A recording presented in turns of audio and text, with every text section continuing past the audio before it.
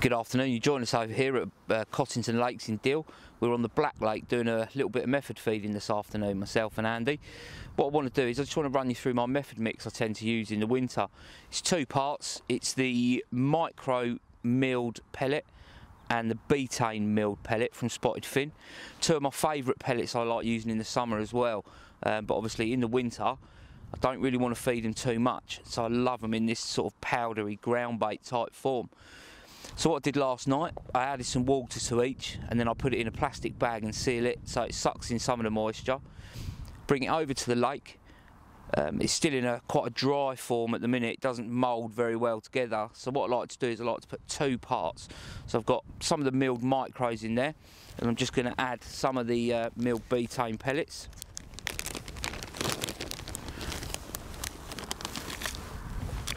This was all put through a riddle this morning just to make sure all the lumps and bumps are out of this. And what I'll do is I'll just mix the two together,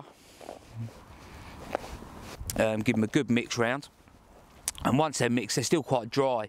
So instead of adding lake water, what I like to do is add some more liquid sort of attractant to them. In this case, I've got the new Catalyst pellet and particle syrup.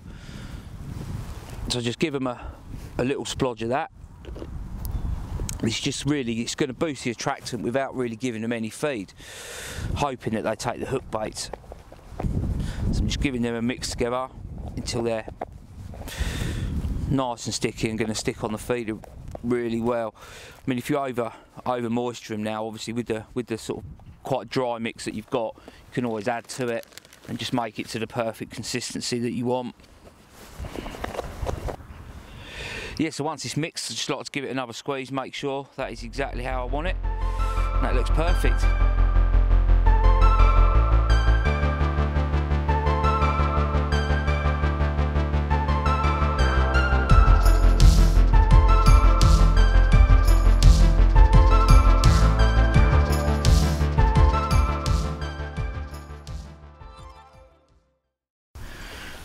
There it is, second little carp of the day, fooled on the same method mix as I showed you earlier, and a little 8mm pellet wafter. We'll get this one back and see if we can get any more.